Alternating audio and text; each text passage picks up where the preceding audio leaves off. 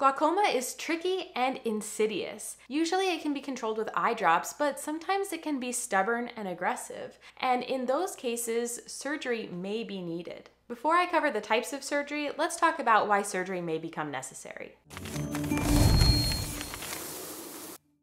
The eye has fluid flowing through it naturally, but in glaucoma, sometimes the fluid is produced too quickly or doesn't drain out fast enough, and it builds up pressure in the eye, pushing back on the optic nerve, causing damage to it, and causing peripheral vision loss. The surgical options would include laser, where no incision is made, and then incision-based surgeries, which there are a few different options for, and we'll be covering a few of each of these today. The primary goal of glaucoma surgery is to reduce the eye's pressure by improving the natural drainage system that the eye has or creating new routes for fluid to drain.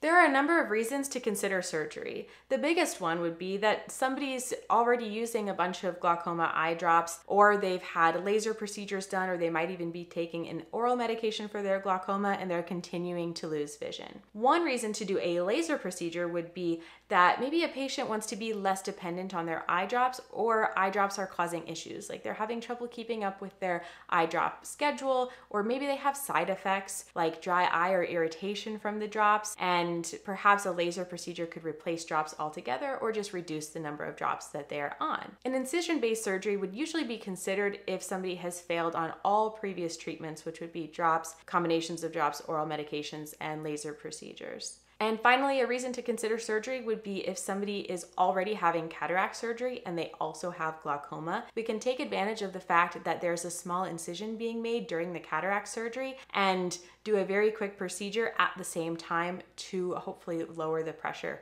with an implanted device. There are several different options for surgical treatment, and depending on the type of glaucoma and the stage of the glaucoma and a few other factors, the doctor will determine what type of surgery they think is best. Most glaucoma surgeries are outpatient procedures, meaning you don't have to stay the night in the hospital. Usually they are between 20 and 40 minutes, and the patient will either be awake or sedated or asleep, but of course the eye will be numbed. After the procedure, patients are usually monitored for a little bit to make sure there are no immediate complications, and then they're given discharge instructions to make sure they properly care for themselves to prevent any complications, and they're given follow-up appointments to monitor the eye's pressure and the healing process of the eye. Of course, all of these details may vary based on the type of glaucoma, any potential complications that occur, the patient's overall health, and the preferences of the provider. It's so important to remember that it doesn't end after the surgery. The patient needs to be responsible to care for themselves properly following the procedure, especially following any post-operative instructions given by their provider. That ensures that they don't reverse the work that has just been done on the eye, or sometimes make vision loss even worse by creating complications. So it's very important to prevent infection and inflammation and any damage to the eye. So post-operative instructions usually include eye drops to control inflammation and infection, protective eyewear, limitations of activity, follow-up appointments, and monitoring for complications, which could include redness, severe pain, or vision loss. Without further ado, let's talk about the surgeries. The laser procedures I'll be covering today are ALT and SLT. Both of these procedures are done on the trabecular meshwork, which is the part of the eye that naturally drains the fluid. But they work in different ways.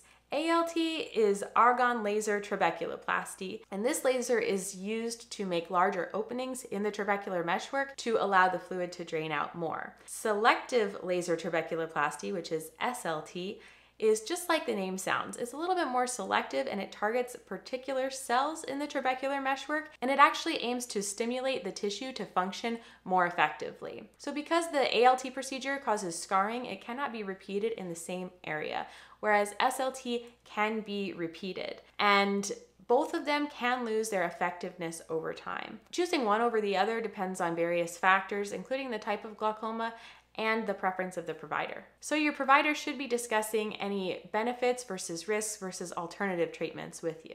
Let's not forget a little shout out to laser peripheral iridotomy, used as an emergency treatment in acute angle closure glaucoma and as a prophylactic treatment to prevent it. You can learn more about that in my video here.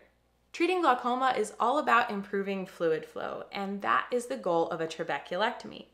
Fluid is created here in the ciliary body and it travels forward through the pupil and ends up between the iris and the cornea, and that's where it builds up. In a trabeculectomy, an incision is made in the sclera, the white part of the eye, and it creates an alternate route for the fluid to escape. This is covered up by the conjunctiva, which is that clear, looser tissue that's on top of the hard white shell, the sclera. Underneath this clearer tissue, there's a reservoir that will allow the fluid to accumulate. So not everything is built up in this area inside of the eye.